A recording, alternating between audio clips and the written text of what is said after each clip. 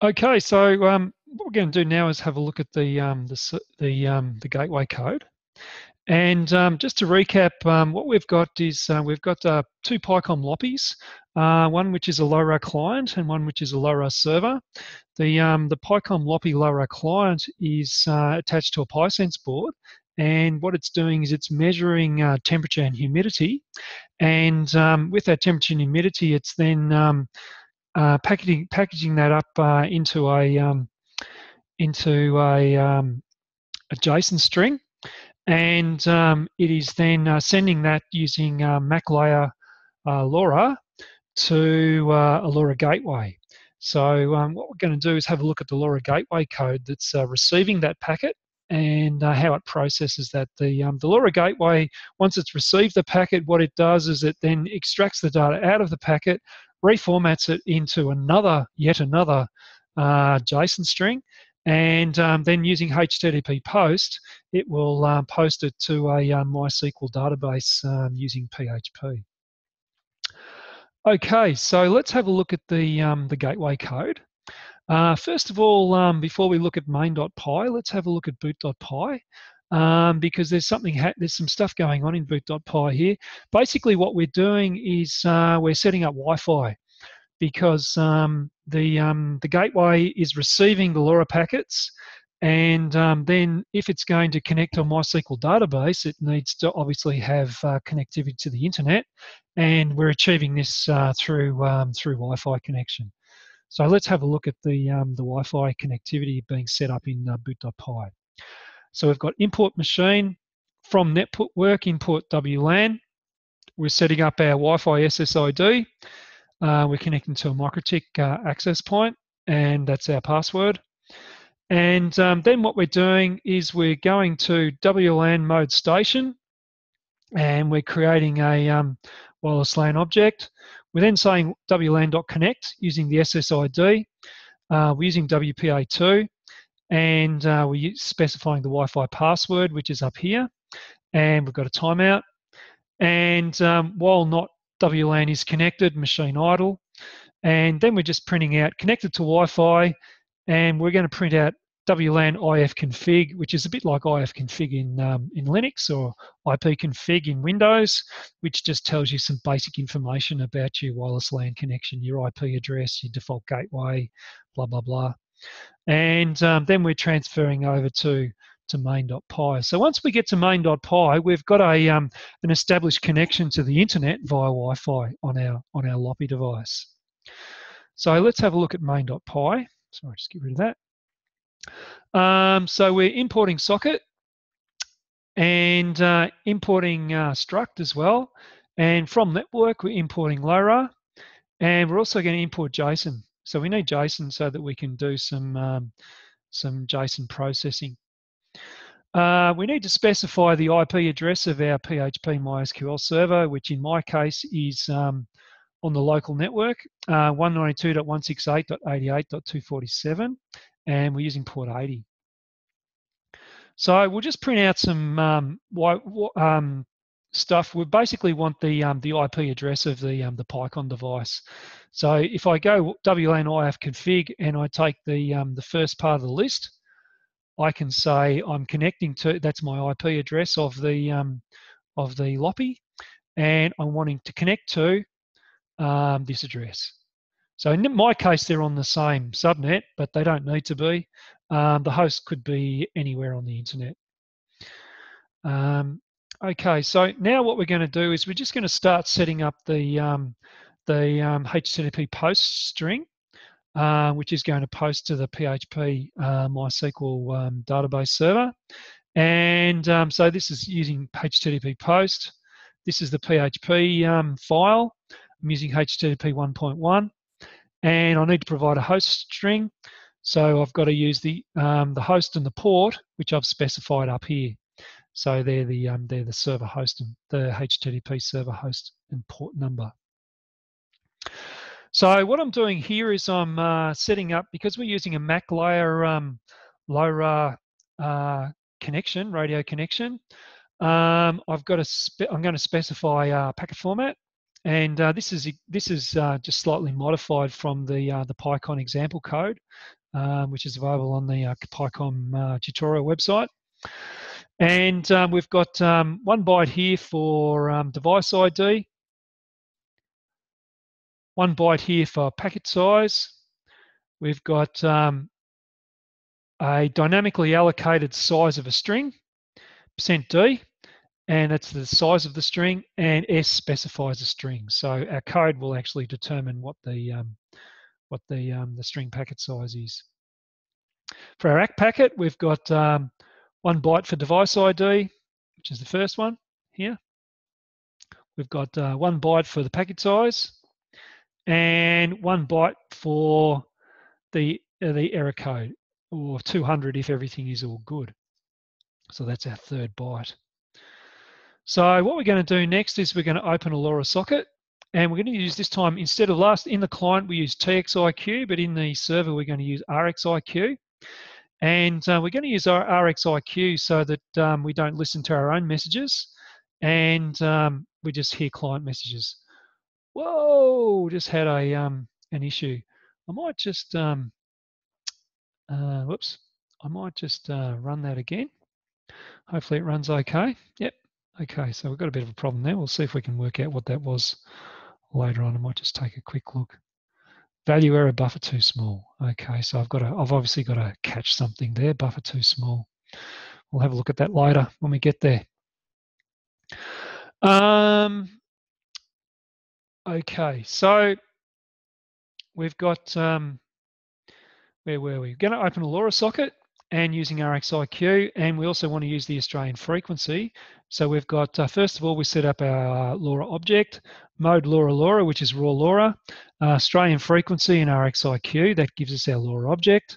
And then we've got a LoRa socket, which is using af.LoRa, and it's a raw socket.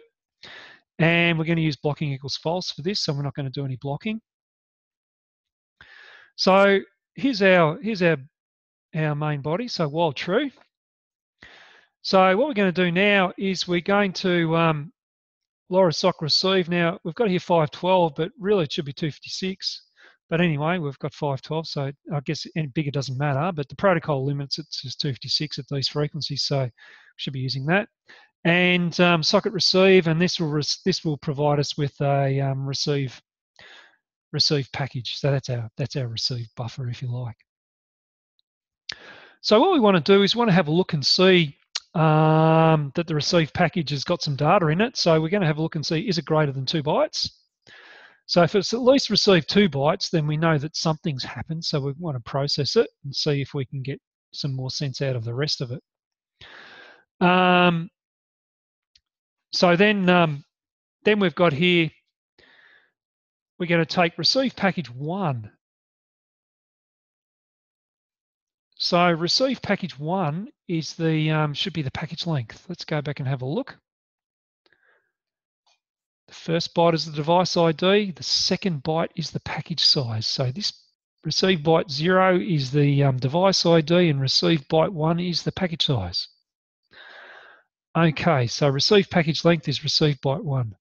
So what we're going to do then is we're going to try, and I do say try, and I'm interested that it threw that exception, because this try is there to catch that exception that we saw just down here before.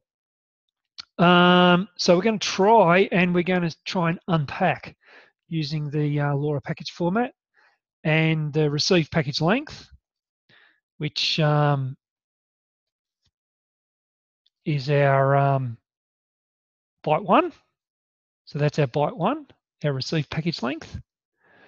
Now, our receive package length should match the size of the string, all things good.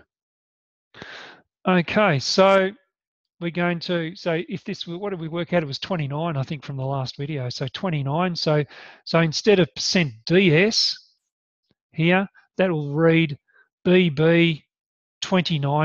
Now, this little exclamation mark at the front, it tells the structure unpack that it sets a flag for structure unpack. It's not actually part of the packet format which is being provided or being sent or received. So, and this is our receive package, and structure unpack is going to have a go at unpacking using, it's going to unpack the device ID, the package length, and the message. All things being good, then we should be able to receive the data that we should be able to get the message data from the client, and the device ID should match the MAC address of the client that's sending the data. So what we're going to do now is we're going to look at this message and we're going to see if we can interpret the JSON. So we're going to use JSON.loads, and we're going to load the message into the JSON object, and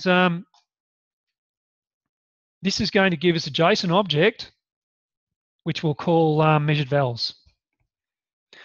And what we're going to do is we're going to go into object measured vals, and we're going to use the T key, which is the temperature key, from the data that's been sent. So if we just quickly flick back to the client, we've got the T key, and that should give us this value here, which is the temperature.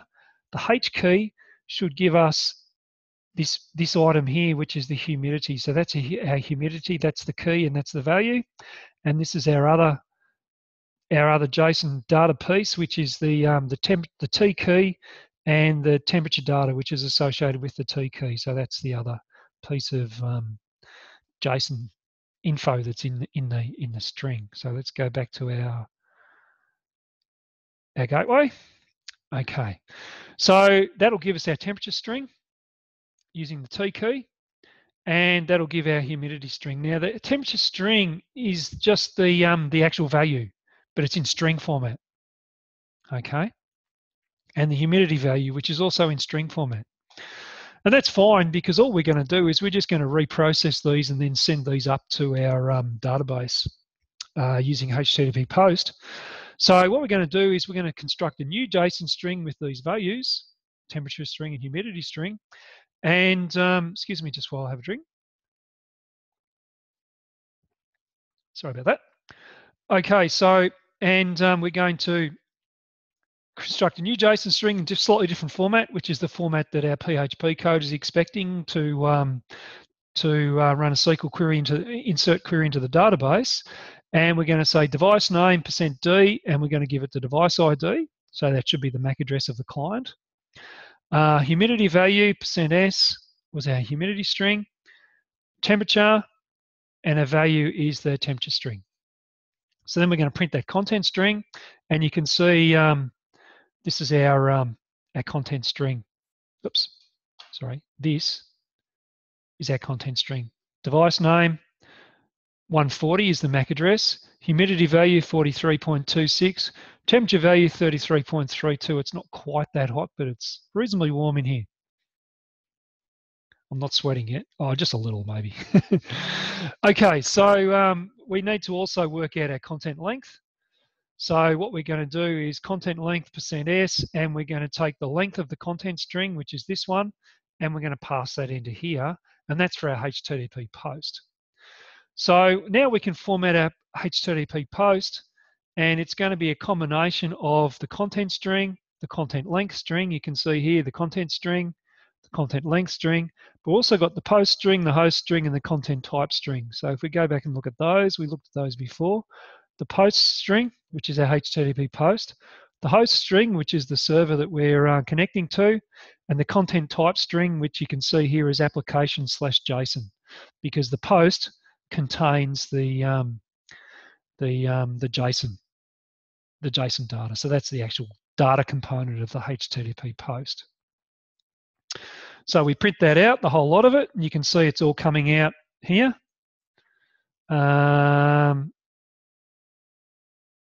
Post, this is the whole, this is all of it, including that.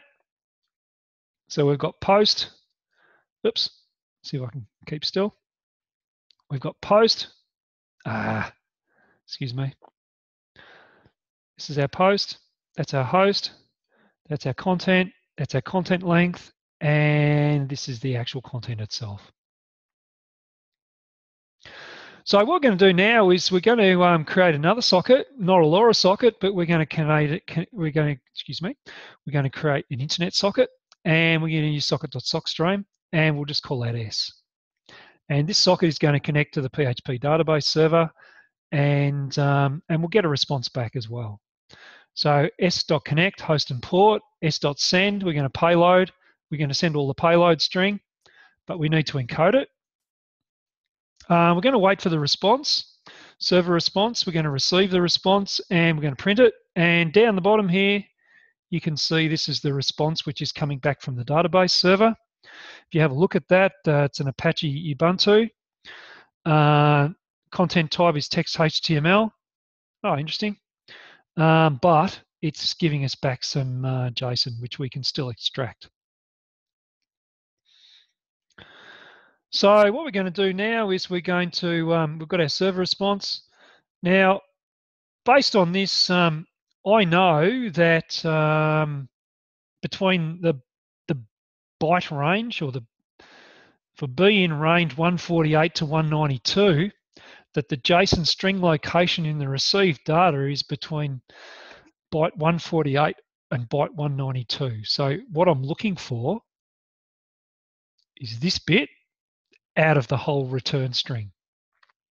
And that starts at character 148 and goes through to character 192. And I'm going to call this, I'm going to get all of that, and I'm going to stick it into str JSON response. Then what I'm going to do is I'm going to create a JSON object, and I'm going to load in str JSON response, which is basically, I'm going to load in that string. And I'm not doing anything here, but if I wanted to, I could, using exactly the same method that I used before, is I could extract out the code. The code is 1, which is coming back from the server. And if I wanted to, I could extract out the message, which is successfully stored, using the same mechanism, and do something with that. I could respond it back to the client, but at this stage, it's just it's there on the to-do list. So this is the key for the code value in the dictionary, which is code, in this case, code 1, and key for message value in the dictionary, which is message successfully stored. Okay, so I mentioned before we had an issue with value error, and what I'm trying to do is I'm trying to catch that in this try catch block. Value error exception, we actually saw one of those, so I think I might need to move the try up a little bit further, maybe up here. So in the next version,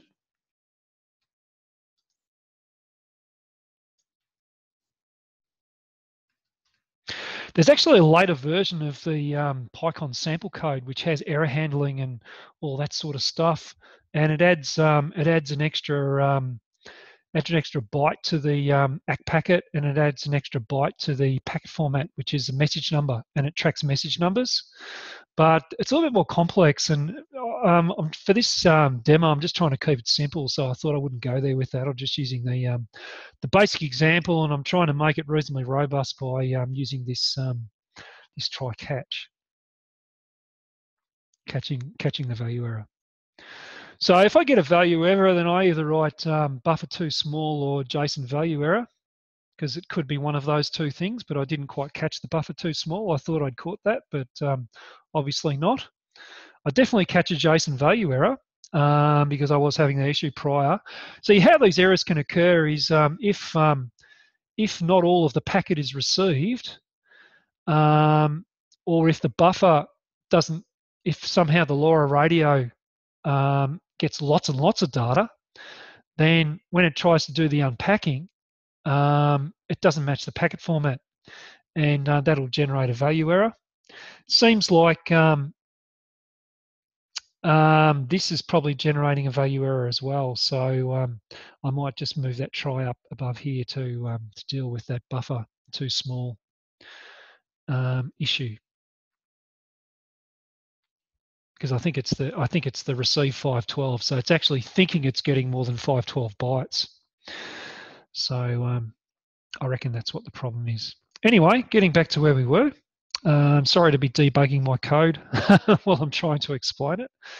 The last thing we want to do is we want to send the acknowledgement. So here we're going to we're going to pack up the acknowledgement. So we've got LoRa package acknowledge format. So that's our 3 bytes, 1 byte for the device ID, 1 byte for the message length, and 1 byte of message, which is our 200, to say that all was good. Now, obviously, if we've got a value error, then we shouldn't send an all is good. We should send, hey, there was a value error, but there's more work that could be done here to improve this somewhat. And the last piece of code, we're going to send that acknowledge packet back to the client. Okay, well that pretty well wraps up the explanation of what's happening here. As you can see, that it seems to be humming along reasonably good. I've only got 1 client connected at the moment. I've had multiple clients connected, and I've had 3 clients connected, and it's been running fine. So I think if I can capture that value error issue, then I reckon we might have a fairly robust data logging system, radio-based data logging system on our hands. Okay, thanks very much for your time.